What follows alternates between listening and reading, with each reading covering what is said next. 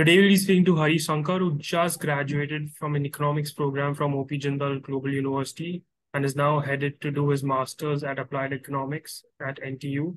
So, Hari, to start off, could you tell us more about the courses you took at OP Jindal before deciding to do your master's? Yeah. So, hi Sean.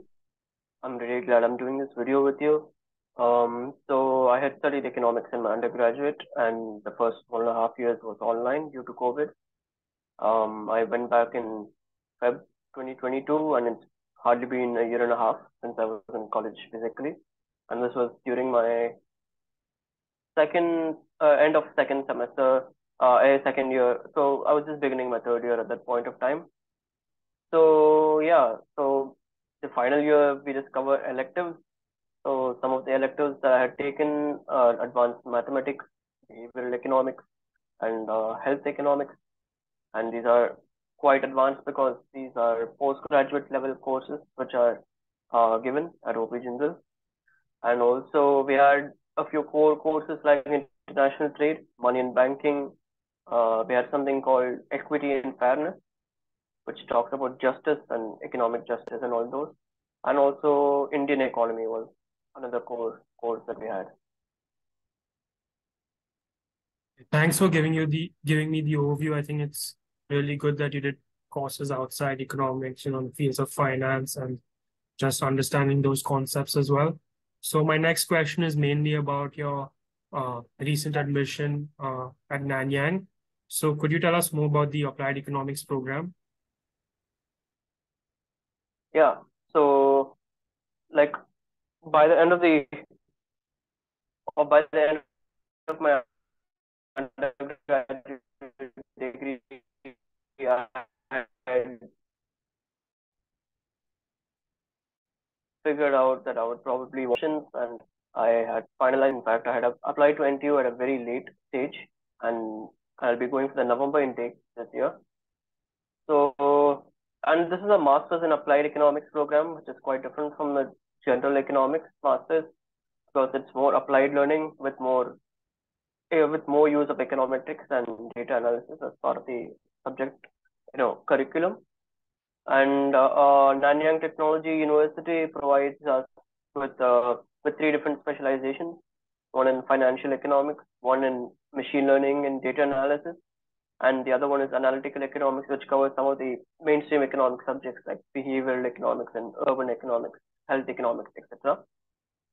And yeah, so the focus is on more quant, right, for your master's level, because as you might have known, economics is quite a quantitative discipline, and it definitely helps if you have strong math and stats background. Yeah, and I think your OP Jindal degree really helped you, sort of get a good understanding of econometrics and the other quant-related courses. So my next question is mainly about the application process, for Singapore universities. So what advice would you give to students applying to Singapore, and how can they stand out, with the tough application process? Yeah, so like so Singapore universities usually have a quite a rigorous admission process, and I think it really trickles down to the course that you're opting for.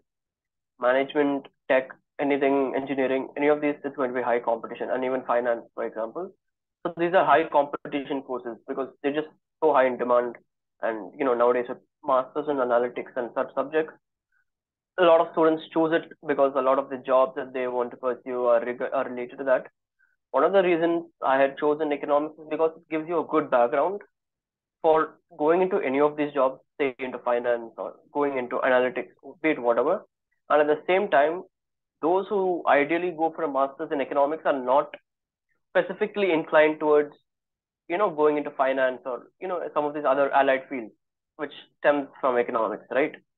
So when you have a master's in economics, obviously you can work your way through and try to find out work related to being an economist or working as a consultant, economic consultant, etc.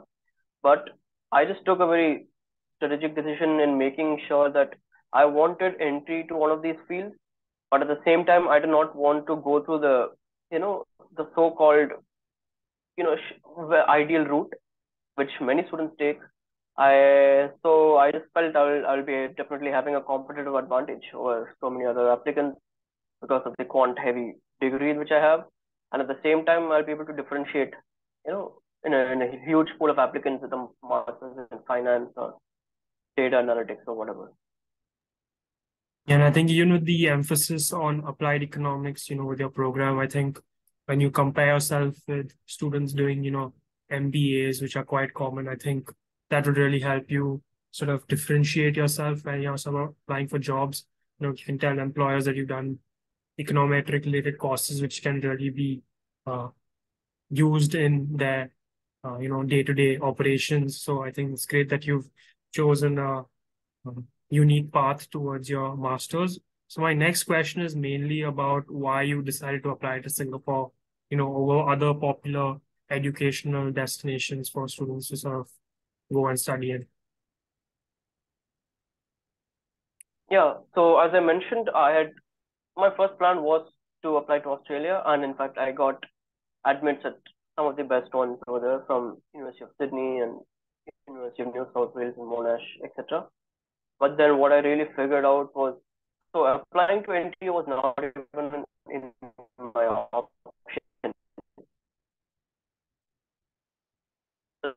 Like,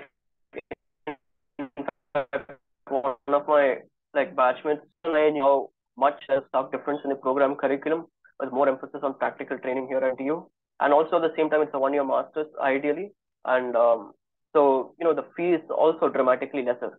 And Singapore is a major financial hub, and probably seeking employment in a place like Singapore might be competitive in the initial stages, but definitely think it's worth the process.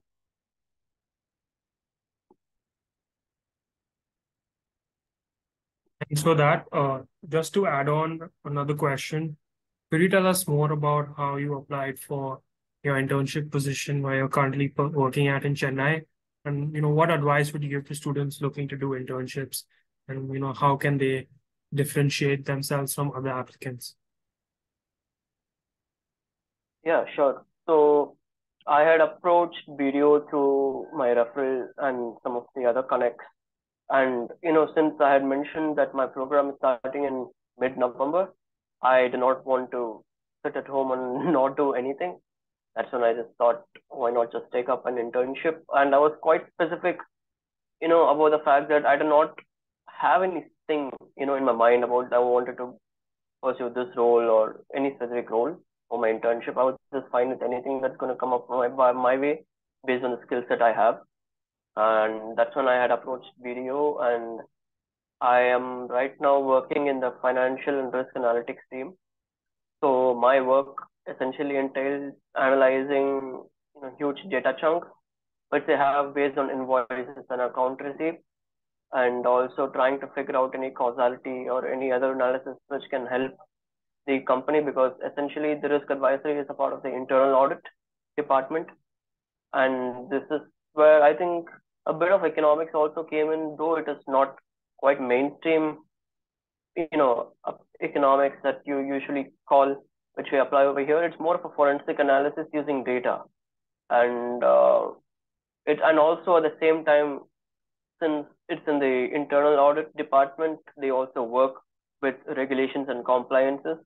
So it's kind of trying to do an analysis, try to fit the economic costs, and figure out those things, as well as making sure it is within the legal landscape as well. Glad to hear that you're making most of the time you have left before going to university. I think it's great that you're getting more experience, in the accounting and business analytics field before you sort of start learning more applied economic theories and applications. So thank you so much for your time, and I wish you all the very best for your next adventure in Singapore.